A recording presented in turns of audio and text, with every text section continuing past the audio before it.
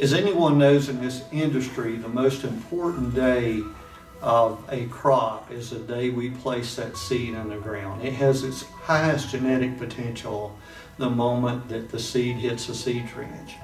And what we are doing here at Genesis Ag is we're helping in that process by providing an energy source in Invigor 8 that as we treat that seed, it's a nutrient coating that goes on the exterior of the seed, and it can carry that in through as that seed takes on moisture.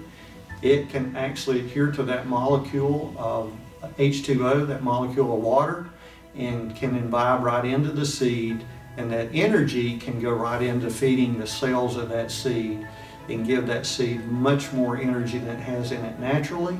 And by doing this, we're seeing a more uniform stand. We all know that we need to get that seed up within a 12-hour period of time from when that first one starts spiking.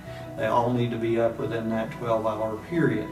And by doing that, by putting the Invigor 8 on the seed, we're able to increase that energy level so we get more uniform germination, and we get less of what I call the juvenile plants. Those are the ones that are behind. Some people want to call them runts, but we see less of those where we've used this technology.